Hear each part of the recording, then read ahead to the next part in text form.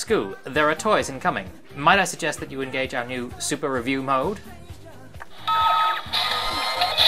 Oh! I split! I'm not supposed to bend that way!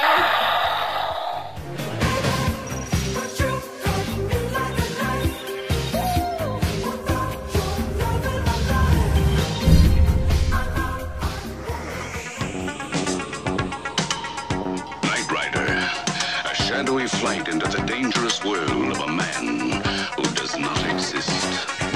The Knight Rider TV show was pretty cool. Yeah. Well, I remember it as being cool. It's you sort of watch it now and you're like, oh my goodness, what the heck is this? I try not to watch it again so I can just live on those positive memories of it rather than putting it to the test. It's a really basic premise, isn't it? It's just It a is. man and a car that has a voice. Yeah. What was the inspiration behind all of that? I have no idea. No. So what made you want to get some toys from the classic Because Knight Rider was cool back in the day. Yeah, back in the day. Regardless of the quality of the show itself, you've got to admit that K.I.T.T, the car, always looked really cool and stylish. Yeah.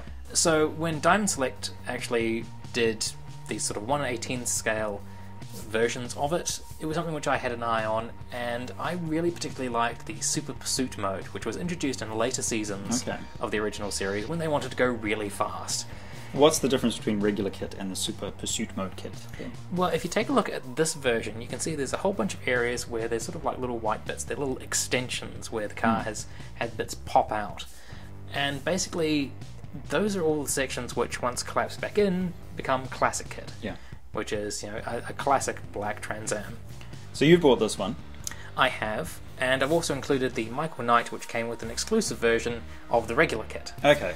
Because as far as I'm concerned, there's no point having K.I.T. if you don't have somebody to ride in them, and that's Michael Knight. You really should have the two of them together. Although he can drive by himself. He can, K.I.T., yeah. but it's a lot less fun.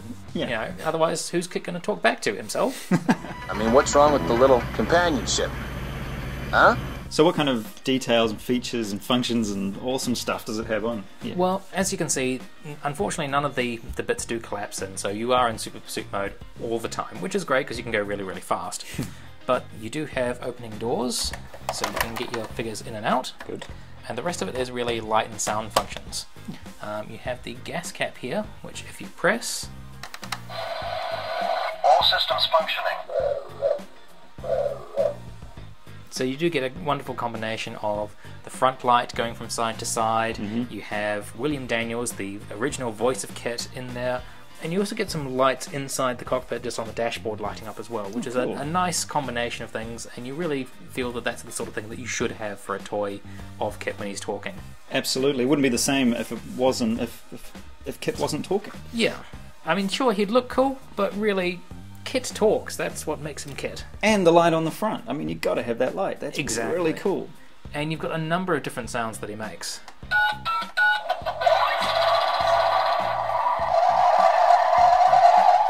And you even have the tail lights light up as well. Cool. And it's kind of neat that the tail lights don't light up for every single sound that he makes. It's only the ones where it's got a sort of car sound in there as well, rather than just him talking.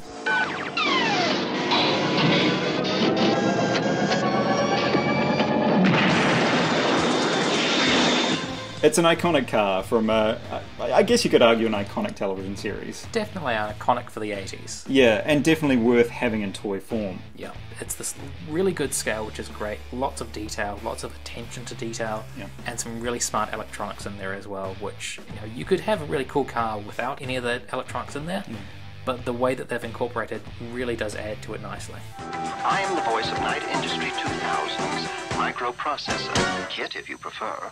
So that was K.I.T. from Knight Rider by Diamond Select. He's in his Super Pursuit mode, right? Definitely. Very cool toy. Very cool toy. Tell us what you think of him down below. We're out of here for now. Give us a thumbs up, subscribe, all of that stuff, and we'll see you next time.